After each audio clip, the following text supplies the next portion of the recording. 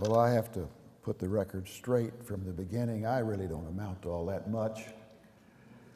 But I do have a great Savior, and that's what brings us together. And what a privilege it is to join in your fellowship and in your prayers. And we're going to be thinking together about our Lord's last command to the church. We call it the Great Commission. There's a lot of confusion as to how this relates to our lives. It reminds me of a young fellow on the college campus going around wearing a big lapel button that had printed on it only the letters B-A-I-K. Someone asked him what that meant. He said, "That means, boy, am I confused."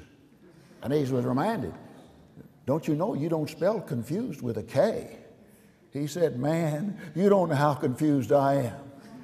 Well, I think the boy is not the only one in that predicament. You'll find confusion within the house of God. And one place where it becomes evident in trying to relate our life in obedience to our Lord's last command. You'll find it recorded in some way in all the Gospels, but Matthew gives more detail than the others. In the closing verses of chapter 28, where after affirming that he has all authority in heaven and earth, therefore, he tells his disciples what to do. Now, when you see therefore in the Bible, know what it's there for. Therefore, he says, go and make disciples of all nations, baptizing them in the name of the Father and the Son and the Holy Spirit, teaching them to observe all that I commanded you. And lo, I am with you always, even to the end of the age. And we'll conclude tomorrow with that promise. But our primary attention in these sessions will center on the command itself. And you'll notice there are 4 action words. Only one of them, though, is a verb. Literally, make disciples.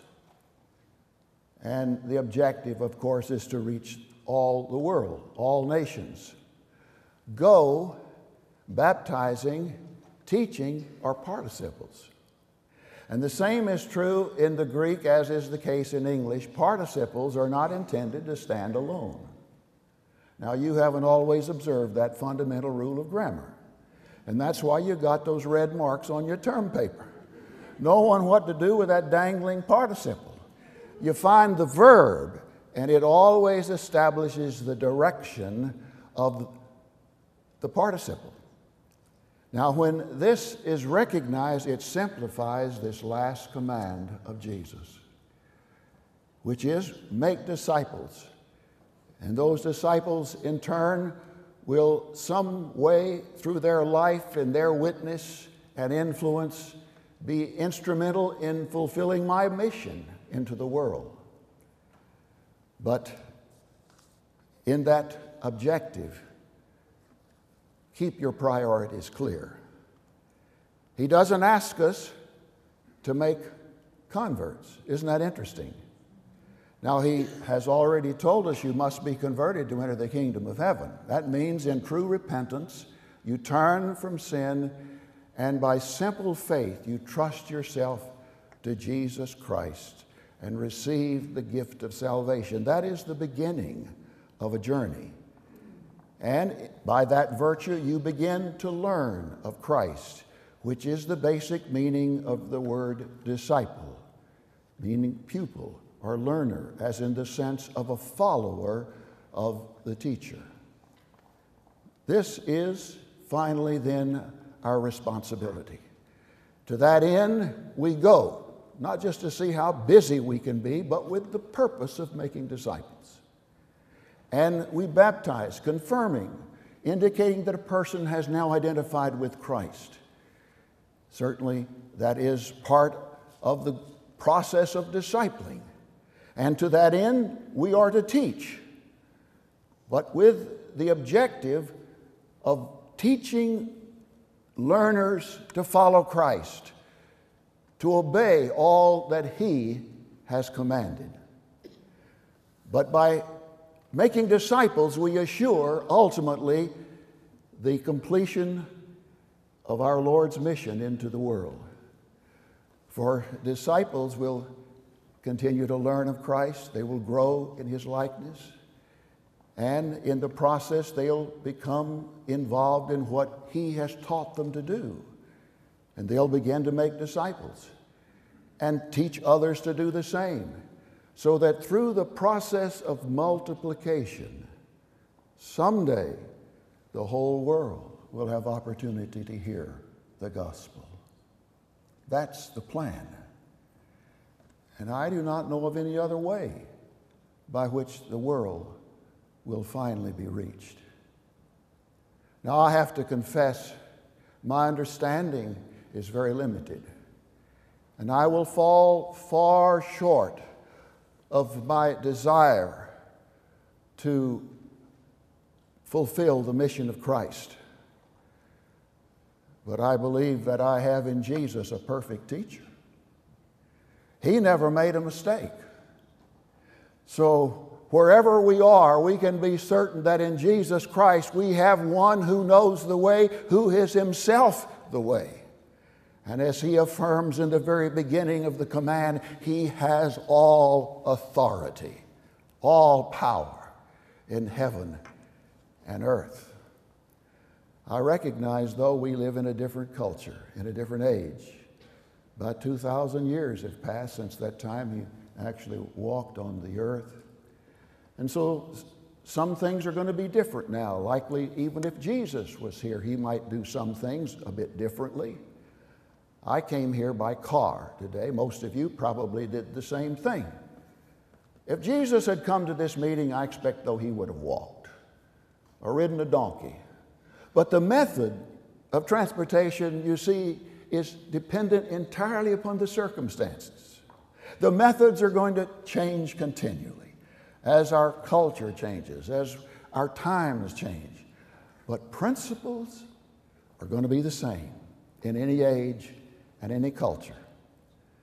And I propose to share with you basically 9 principles which I believe are reflected in the mission of Christ. And we will begin where we first meet Jesus, in the Incarnation, when Jesus became a servant. Now, those of you who have read the Master Plan recognize this is not one of the 8 principles in the book. I'm going to present 9 tonight, because that whole book is built on this principle of incarnation. I thought it was so obvious I wouldn't have to mention it, but every page of that book depends upon the reality that the Son of God, who had all power in heaven and earth, chose to come into the world and identify with us and bear our sorrows and carry our griefs and finally accept our judgment for our sin on the cross of Calvary.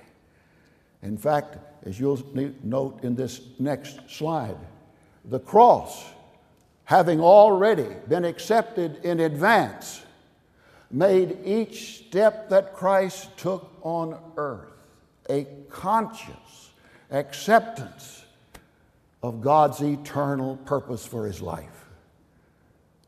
The cross, you see, was determined in the heartbeat of God from the very beginning of time. As the Bible tells us, He was the Lamb slain before the foundation of the world. God's love was so great, of course, that He wanted to redeem that which He had made. And in the fullness of time, as He had planned from the beginning, He came into the world to effect that redemption. And that was what guided Him all through His life. And that's where we begin our journey.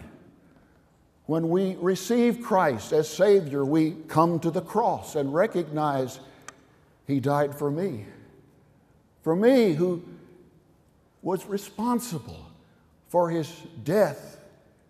And it's the awareness of that love so overwhelming. It obliterates any reason for me to want to live to myself, because all I am and all I hope to be, I owe to him who bore my sins, who loved me and gave himself for me. That's where we begin the journey. And as we begin that journey, we will begin to find how it works itself out in our daily life, just as it did with Jesus when he came into the world. And having been raised in a rather obscure home, at about the age of 30, he launched out into his public ministry, having fulfilled now the obligation of the eldest son. He left home, and he began to minister to the heartbreak of people just like us. He healed the sick. He opened the eyes of the blind. He cast out those demons that possessed people. He was continually teaching the Word of God and proclaiming the gospel of the kingdom. It's no wonder that people were attracted to him. Sometimes the numbers were into the thousands. One time we're told 4,000. Another time 5,000 men. If they had counted the women and the children, I expect there were probably 15, 20, or 30,000 on the hillside as Jesus taught the people. But as he looked out upon them, as we have recorded one day in that 9th chapter of Matthew, he saw the people were harassed and scattered. Like sheep, they had lost their way, and they had no shepherd to lead them. This was the heartbreak of his ministry. Not lack of opportunity, not even acceptance by many people on a popular level, but the fact that the people didn't have anyone who could lead them on in the way of the Lord. He had doing all he could, but he accepted a limitation when he assumed our identity in our very body. And so he called the problem to the attention of the disciples. He said, look out at the harvest, look at this multitude. Recognize the problem. Oh, they had those who were supposed to give leadership. They had the scribes and the Pharisees. They had those who had privileged positions in the priesthood. The tragedy was these persons themselves were lost. And you have the irony of the blind leading the blind. He called them hirelings. They were in it for what they could get out of it. But when the sheep were under attack, they would run away and leave them to the prey of wolves. This was the situation as Jesus looked out upon the multitudes. And so he told the disciples to realize the problem, get under the burden and pray to the Lord of the Great Commission, the Lord of the harvest. Every time you pray, you think of his purpose in coming into the world. And you think of the day that he wants to gather the nations to himself. And so you pray for the solution to the problem, that God, who has all power, would send forth workers into his harvest. And the way those words come together, the workers have the characteristic of a shepherd, someone who loves the sheep. Someone, if necessary, will lay his life down for them. Multiply those kind of people, and someday you will win the world. And here is where all of us can enter into the ministry. For when he saved us, he made us kings and priests, the Bible says, to serve him. And here becomes the initial and the most basic expression of our faith that we truly follow Christ. And you can look around and see those people that are needing help where you live. Minister to them. Let them know that you love them. Care for them where they hurt. And indeed, you'll always have some that will give appreciation. But it's our responsibility to meet them. A shepherd goes after lost sheep.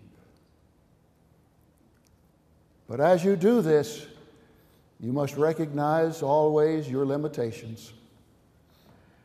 Which brings us to that next principle I call selection.